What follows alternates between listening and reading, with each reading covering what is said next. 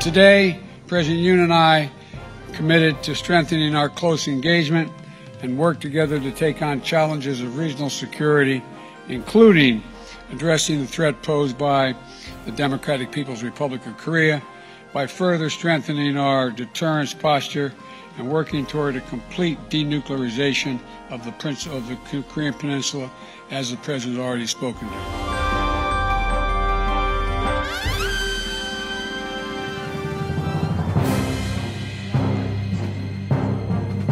이런 전투기라든지 미사일을 포함한 이런 다양한 전략 자산의 적시의 전개에 관해서도 저희가 논의를 했고, 앞으로도 이런 양국 NSC 간에 좀 구체적인 협의를 계속 해 나가기로 했습니다.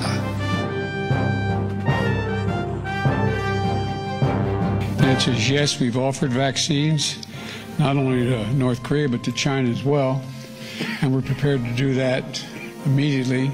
We've got no response. With regard to whether I would meet with the leader of North Korea, that would depend on whether he was sincere and whether it was serious.